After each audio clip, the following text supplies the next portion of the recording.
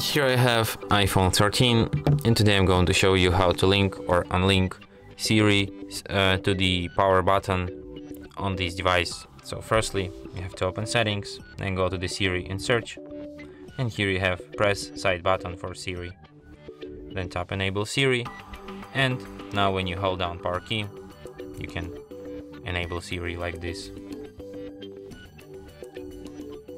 So if you want to disable this feature, just disable it here, and now Siri won't bother you anymore.